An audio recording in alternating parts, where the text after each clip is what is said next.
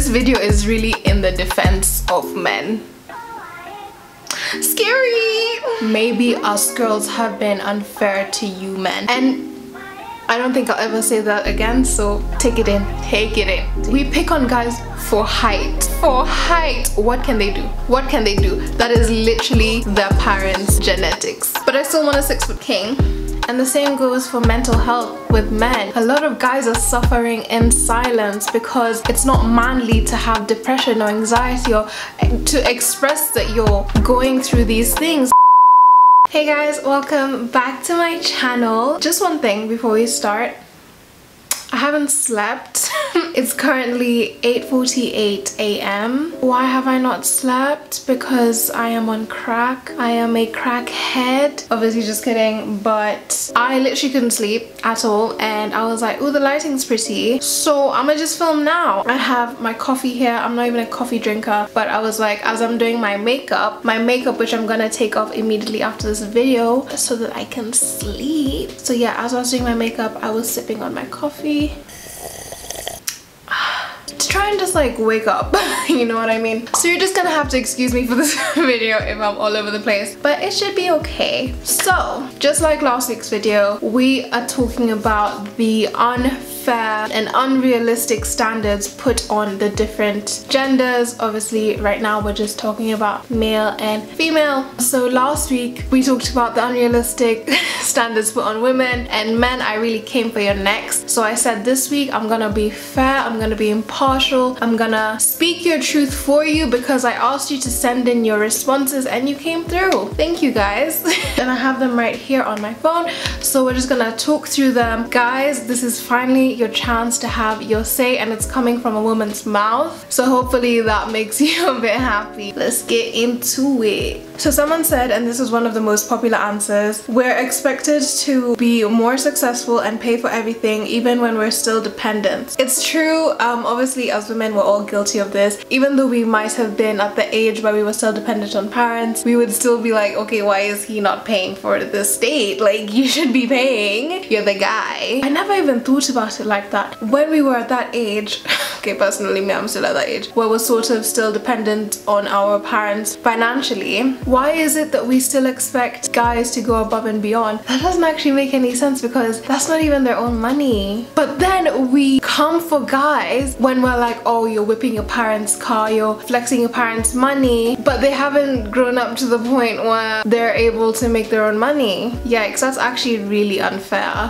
I've just realized that. Thank you to whoever who sent that in. More on the money topic, a lot of you guys also said that you just feel like you have to be rich in general, more wealthy, more successful, and it's true. Society has put this thing on guys that they have to be the breadwinners, they have to be the ones bringing the money to their relationship, bringing the money to the family, and that is a lot of pressure to put on men. And I'm seeing that men are feeling this from a very young age, which is like very scary, because for me, I just recently in the last couple years started thinking, oh my god, how can I be financially independent? Whereas I feel like guys typically think about that way earlier than us women do, just because of how society is set up. Obviously this isn't the case, women are equally as driven, but it just so happens that the responsibility has been put on guys, which forces them to think, you know, business wise, how can I make money, how can I, you know, especially guys that like haven't fully figured out what they want to do in life. They might feel like time is running out for them a lot quicker than the rest of us because they've been taught, well, you need to be providing ASAP, you need to be out of your mom's house ASAP, now. And I actually asked my mom, when would you want my brother to move out and when would you want me to move out? And she was like, oh yeah, your brother needs to move out ASAP, but you can stay, you know. And it's like, that's crazy that she's given me like unlimited time to stay at home and figure myself out, but like she thinks my brother needs to like leave, you know what I mean? But obviously not seriously, it was like more of a joke, but I think that joke was telling of like the situation. Another guy said, we're expected to be strong and not show emotion, and if you complain, many girls say you created the patriarchy, which is true, but isn't the common goal ending it? I'm sorry if girls have responded to the whole thing of men not being able to express their emotions as, oh, but you created the patriarchy, so suck it up. I think that's such a backward backwards way of thinking, like, okay, you now have to deal with what you created. Like, yeah, men created the patriarchy and, you know, we're all suffering because of it, but that doesn't mean we kick them while we're down. This is another like really common answer for not being able to express your emotions, to fit this idea of being a man, whatever that means. But I think now we've all realized where true manhood lies is in showing emotion, being brave enough to speak your mind, speak your truth, be comfortable in your masculinity, because we don't do toxic masculinity around here. I think a lot of guys still need to like get to understand that, but we need to give them a break at the same time, because this has been drilled into men's minds for the last,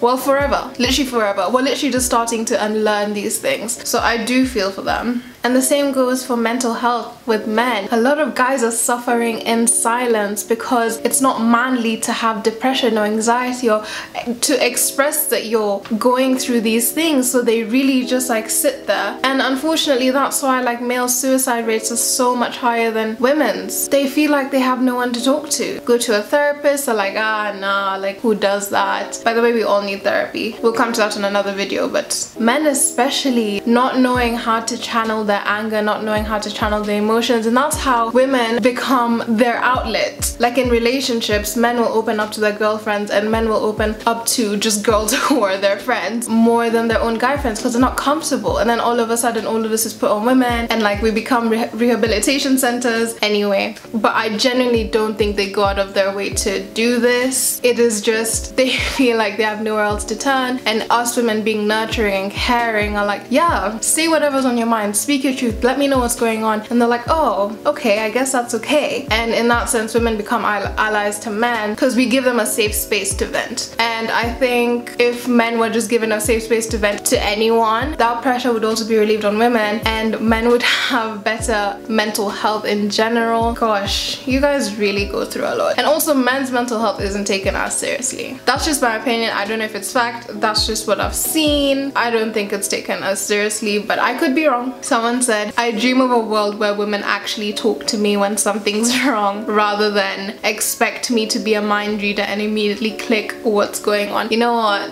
That's fair enough. That is fair enough. Us girls, we can just think that you guys understand how our mind works and automatically expect you guys to be the perfect partners, the perfect friends. Our minds work so differently. I think us girls have to be more patient with men in that sense. This is really hurting. This is really hurting me having to speak up for men. No, I'm kidding, I'm kidding, I'm kidding.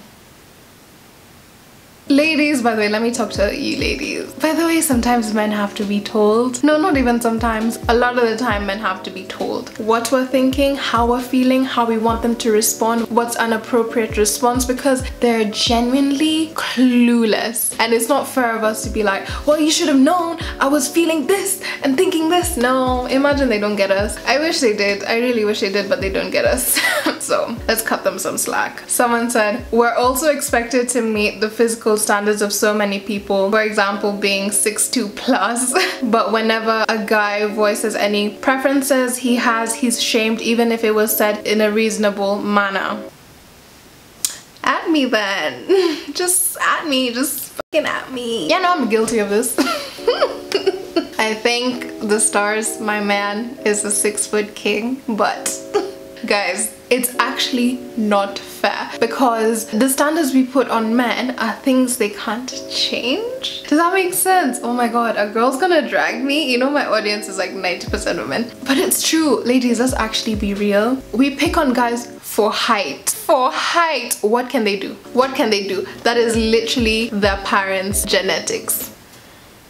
We're screaming, my man has to be 6'5". They can't help it. They actually can't help it. They actually can't help it. I think preferences based on things biologically we can't help are kind of stupid. Just stupid. Say skin tone, okay. This whole skin tone debate, I don't want to get into it, but maybe skin tone, although I have been caught slacking and saying I prefer dark skinned guys. Height, again, I've been caught slacking and I've said I prefer 6 foot and above. But like, what can they do? Oh, what can they do? It's so unfair. But I still want a 6 foot king. I'm kidding, I'm kidding. No, do you know what I hate? Girls that are 5'3" begging for a 6-foot cake. Shut up, man, shut up. Leave it for us tall girls. Okay, I'm not tall. I'm kind of tall. I'm tall for a girl. Leave it to us tall girls to get those 6 foot. Like that's a whole other separate conversation, but short girls, you will be so content. You will be so content with a 5'10" guy. 5'10" is actually low-key tall. Okay, I can't believe I'm defending men like this. You'd be so content with like a 5'7" guy. If you're 5'3" and your man's 5'7", imagine that's a whole ass gap. Be happy. Like, some of us are struggling, you know what I mean? Okay, not me, I'm not struggling. I actually want to go back to the whole point of how we expect men to be automatically switched on in relationships, like mentally, because I'm realizing a lot of the responses are that. One person said the expectation of being able to understand women. If you haven't been raised to do so, learning how to understand and unlearning the ignorance and biases towards women is difficult and takes time. Wow, wow. No, it's a fact that this guy, whoever he may be, is acknowledging that men do have inherent biases towards women and they haven't been raised to understand like how women's minds work because they just didn't care in the past. But all this guy is asking for is like, give us time. I don't know who you are, but you are what the future of manhood should be and should look like. It's accepting, yeah, we're imperfect, but please show us how to, you know, be better. Ladies, men, communicate with your partners. On a more light-hearted note, someone said, by the way, not every guy can grow that lumberjack beard. Big up the beardless kings. Big up you beardless kings. Even beard, you guys can't help if you can grow a beard or not. Maybe we've been unfair to you guys. I'll admit it. Maybe us girls have been unfair to you men. And I don't think I'll ever say that again, so take it in, take it in, take it in. I said I'd be unbiased, I'm being unbiased. Someone said, I've seen girls ask guys to be career driven, but the same ones have no plot, just vibes. Just vibes. No plot, just vibes. Girls can pressure you to buy them the world, yet they can't do it themselves. I can't stand that shit. I can't, because how are you gonna expect a man to do all of these things for you, buy you a car, buy you this, give you the entire freaking world, and you have zero ambition? How are you gonna be dependent on a man? God forbid. Girls, do not expect men to sort you out if you can't sort yourself out. Okay, I literally just did a dance break, guys. I need to sleep. Like I said, I haven't slept the entire night. I'm losing my mind. This video is really in the defense of men. Scary! Another person said, a girl can play you and you'll laugh about it, but roles reversed, niggas ain't shit. No comment, your honor. It goes both ways. Well, at least for me, it goes both ways. If you play guys, do your thing, queen. No, I'm actually realizing there's a double standard. We actually gas girls when they play guys, but we slander men when they do it. But no one should be playing anyone. I just think personally, in my experience, men have done more damage. I just think men just lie. No further comment. We're gonna end on a deep note. I feel like I always end on a deep note, and this one is a very, very long response, so listen carefully because I feel like a lot of you men need to hear this. It's honestly my favorite response from this whole video. So this guy says, firstly, I think all gender expectations are inherently misogynistic and patriarchy driven. Men set the expectations for women, but I also think men set the expectation for men. I'ma let that sink in. Because y'all created the patriarchy, so these expectations are also created by fellow men. Doesn't excuse them. We still need to abolish them, but secondly, onto the expectation of masculinity in its genetic sense literally confuses me. Gender, in my mind, is entirely a social construct. There is no merit at all to me of being anything more masculine or feminine. It's literally made up by us. Obviously, you're assigned your gender at birth depending on your biological sex, but the attributes given to gender, being masculine, being feminine in energy, all of that we made up. All of that stuff is made up. Gender is a spectrum. like I said in my last video. He goes on to say, and I find this notion that men have to be a certain way to be a real man so stupid. And then toxic masculinity enters the conversation, and it literally hurts everyone. Guys, this next bit is really important, and it's also the last bit of this message. I also think linking to this notion of performing masculinity links to a suppression of men when exploring their sexualities, because it doesn't link with the typical manly idea, which then in turn leads to a lack of honesty in a lot of people with themselves and an increased self-hatred, which then links to more anger, more suppression, more men enforcing the gender norms, and the cycle continues. So if you didn't get that last bit, what this person is saying is that this whole performative masculinity makes men less inclined to explore their sexuality, which is why we see a lot of self-hatred in gay men, in bi men, in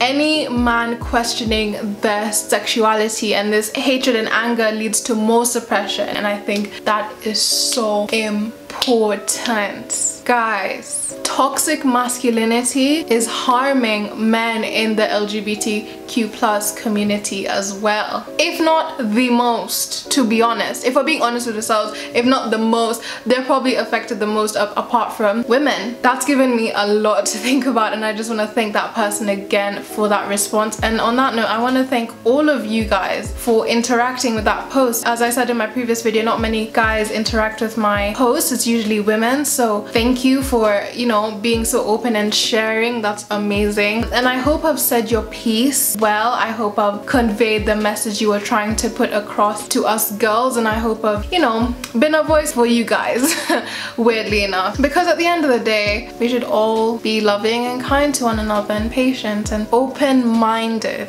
Anyway, it is now 9:25 a.m. I am going to sleep and I'm gonna sleep the whole day. If you like this video and want to see more videos from me, be sure to subscribe and also give this video a like. Comment down below what you thought about this video. Did any part strike you? Do you disagree with anything? I am open to having any form of conversation down below, as long as it's respectful and kind. We don't bash here. I love you guys so much. Remember, I've started my road to 5K subscribers. Don't know why, so please, please, please subscribe, and I will see you guys in the next one. Bye!